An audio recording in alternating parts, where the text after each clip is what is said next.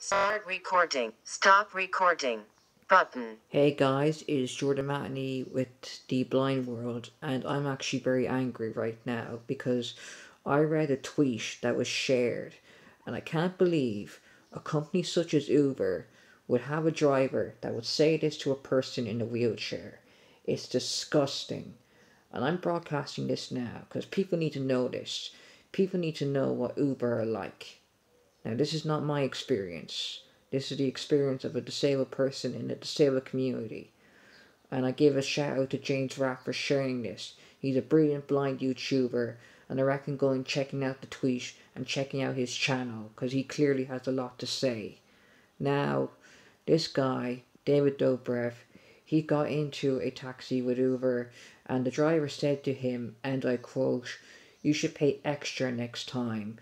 And that was because he had a wheelchair.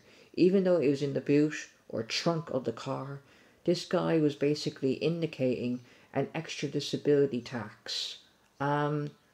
They are advertising a company where the cost is low, and yet they want a disabled person to pay more money. Is it just me, or